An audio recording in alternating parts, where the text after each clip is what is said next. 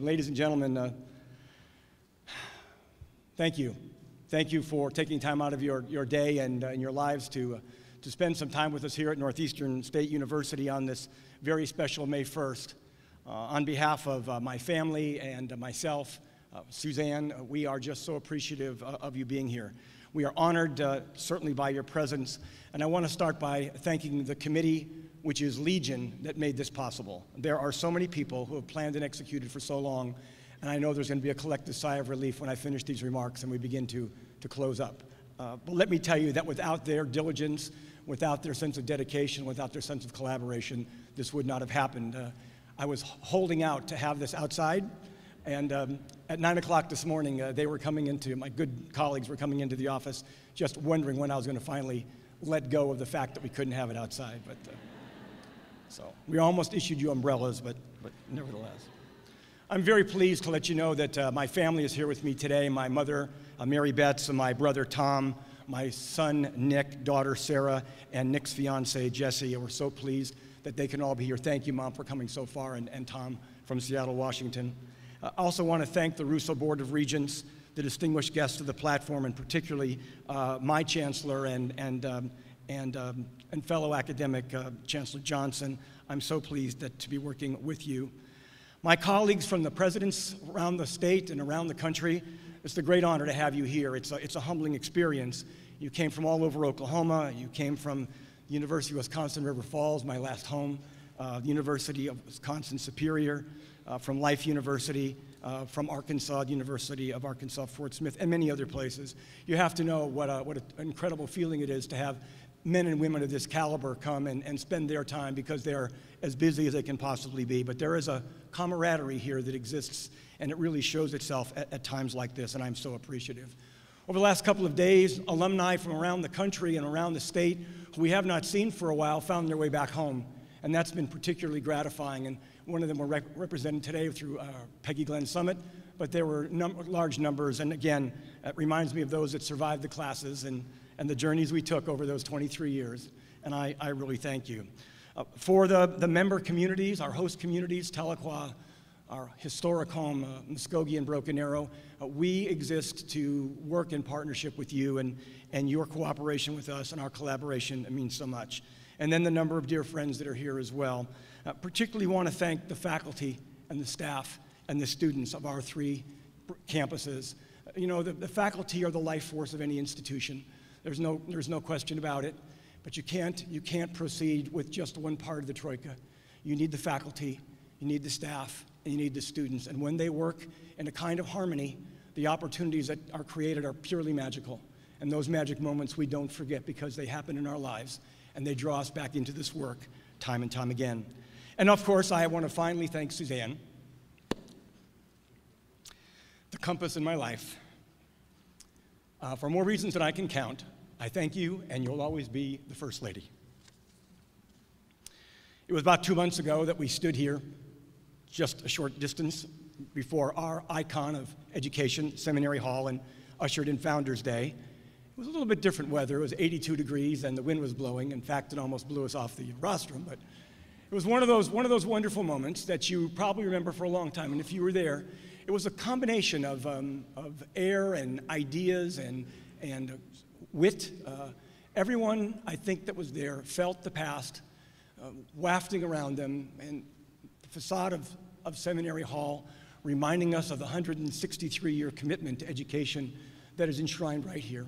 As we looked at Centennial Plaza and the new statue of Sequoia, and we realized that there is so much history. We are rediscovering who we are even as we move into the future. This is a place that is sacred ground for Oklahoma education. And if you're from another state, I have to tell you that organized, formal teaching and learning was alive here before anywhere else in the state and in most of this region of the country, and even before there was an Oklahoma. And I've always found that to be incredibly invigorating and amazingly gratifying. I think that we have such deep roots of teaching, learning, and serving here, and it's a process of not just knowing those roots, but re-emphasizing and replanting those roots that makes it possible for us to do our job. We've been told time and again this morning about the connections between the Cherokee Nation and Northeastern State University. And what always amazed me when I look back at those years, I think about that there was a rooted conviction, a conviction that was simply that people could, in fact, shape their future, that society could grow and be nurtured and prosper through education and through the creativity and energy and the persistence and the collaboration of its graduates. That values and principles at that time were guiding lights through the uncertain years and the unforeseen challenges. But it wasn't his education that aids us to sprout what we'd heard earlier, the roots and the wings for succeeding generations. But today is also a day for stories, a day for faces, to remember rites of passage, cascading memories, snapshots in time for your Northeastern. Some of our students that are here, and I'm so excited to have you here, you are in fact creating your own memories, and we hope that today will be part of it. For others that have been connected with this institution for 60, 70, and more years, we hope that this particular day finds a place in the cavalcade of your memories. Because NSU really is an intertwined collection of people's stories. It's stories about persistence and determination, of true grit, of lives devoted to teaching and caring, and tales of individuals, families, communities, and entire peoples. This day is in fact part of an enduring memory of the power of learning that changes lives and changes states. In many ways, I believe our stories are in fact uniquely connected. Now, you'd already heard from Regent Gordon about the famous quotation from Governor Haskell that this institution in its earliest days was called the small lamp of enlightenment surrounded by a sea of darkness. And Governor Haskell the next day wrote a letter to a woman here in town, and he was describing what it meant to create Northeastern Normal, where the Cherokee National Female Seminary used to be.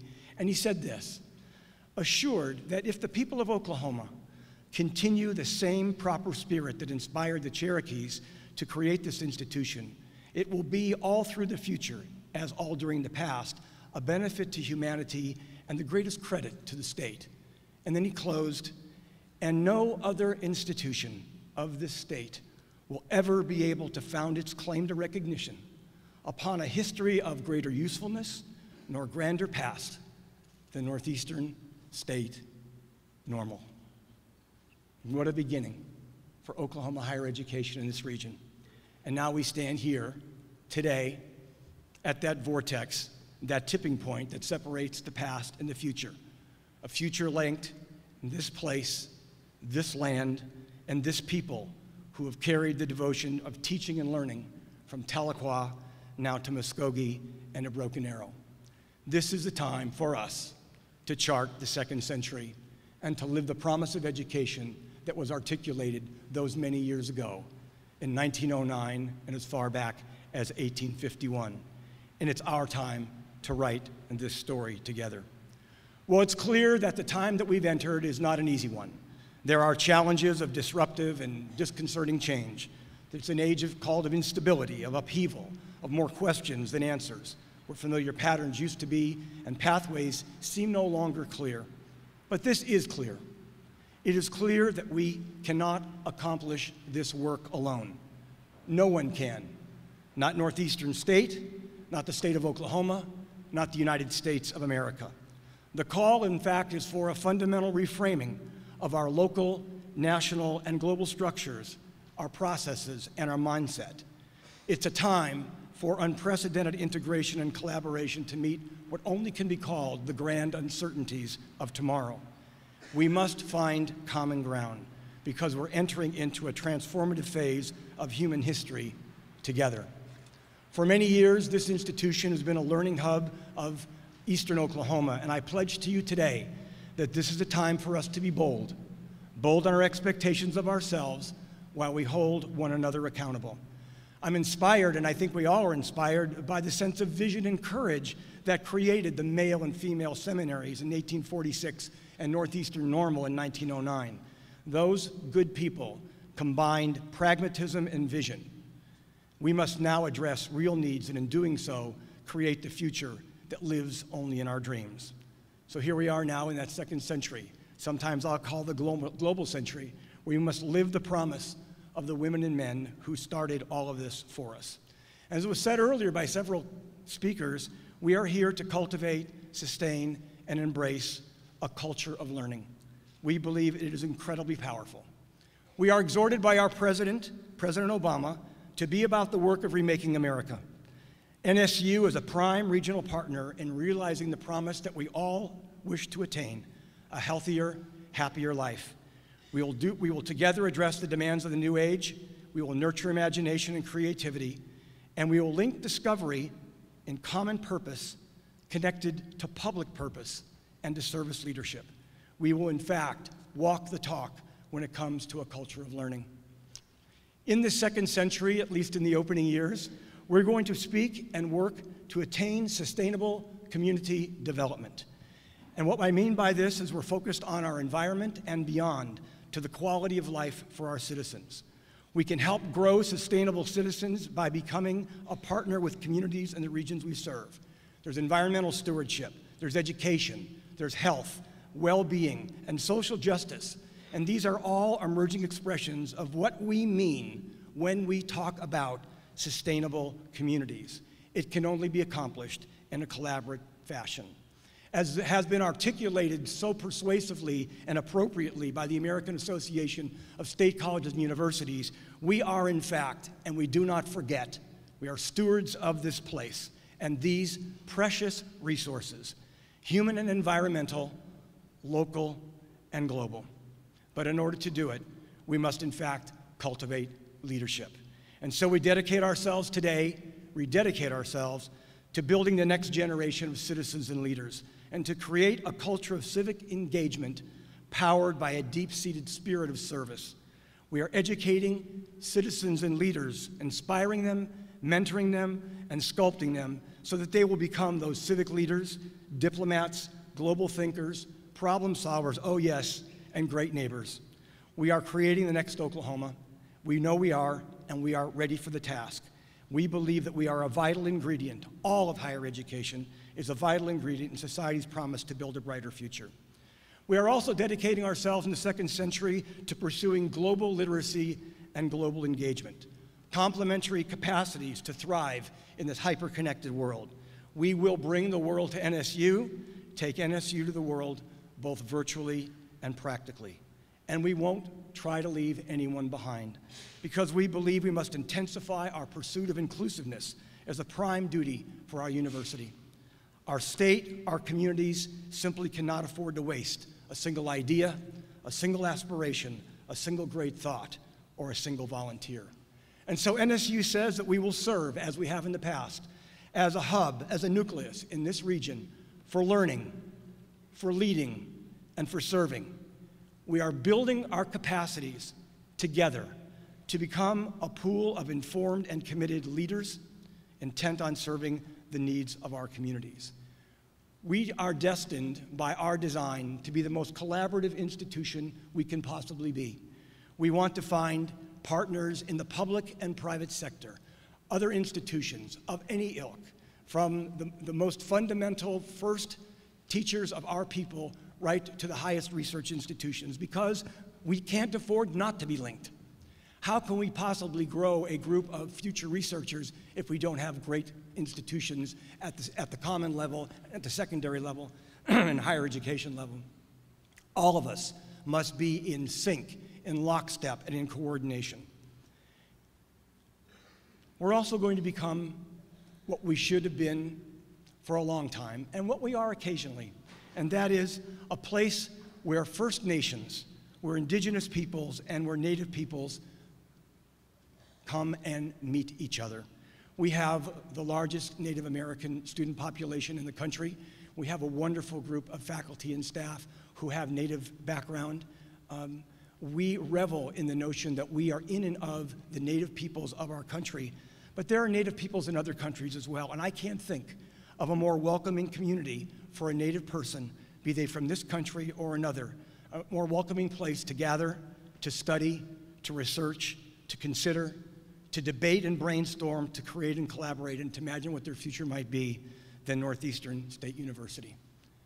And we're also going to work very hard to take care of one another and to establish this institution as an irresistible place to work together and to learn together.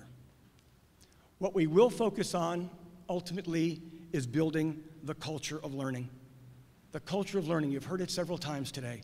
And for us, and for me, it embodies creativity, discovery, imagination, adaptability, tolerance, and collaboration, now set in a global framework. There are many people that are fearful of the changes going on in our world, and we hear about it daily. In fact, I'm sort of a news hound, and I've actually gotten to the point where I've stopped listening.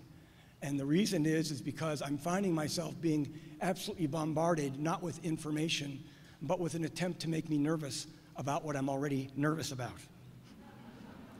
But our response to these challenges of change that are so dominant in our time, I think, is the appropriate one, through the culture of learning. And that is, we simply trumpet, and not so simply trumpet, the power of learning.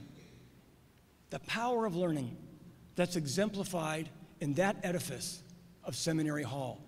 The power of learning that's a passion of life. It's a lifestyle. It assures us, I believe, that we need not fear change, that the power of learning actually prepares us for change, to direct it in order to serve our needs, our personal needs, our family's needs, community, country, and globe. And I think we must prepare our students to swim in that global sea and to swim in the sea of uncertainty. And the way we do that is to give them the tools. I believe we must offer them confidence based on their capacities to learn, to adapt, and to learn again as a life habit. Their confidence, I believe, will be rooted in their competence and in their collaboration. So here we are, standing before you today, 100 years young, ready for the second 100, and trumpeting the notions of leading, learning, and serving.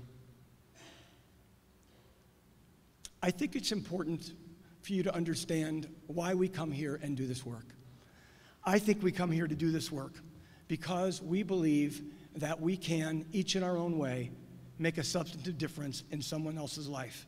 I think we plan, I think we collaborate, and I think we celebrate the successes of our students when they come back to us because we have great hope in them. We laud them not simply for their accomplishments, but we praise them and are gratified by who they have become. In this way, individual by individual, community by community, graduate by graduate, I believe we leave, as Jack Kaufman taught us a long time ago, that woodpile a little bit higher than we found it. And for those of you in education, you know that when they come home, those moments are the stuff of pure joy. So, ladies and gentlemen, you have honored me with this opportunity to be a servant leader once again in Oklahoma.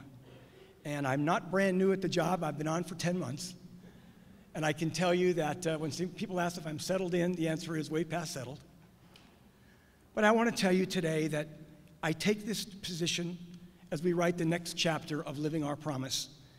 And I take it with the same spirit that I believe was handed to the first Cherokee woman and man that stood here and decided that education was an absolute essential ingredient in their success and the future of their people.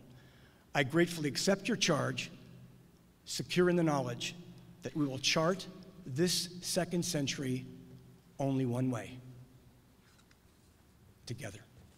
Thank you.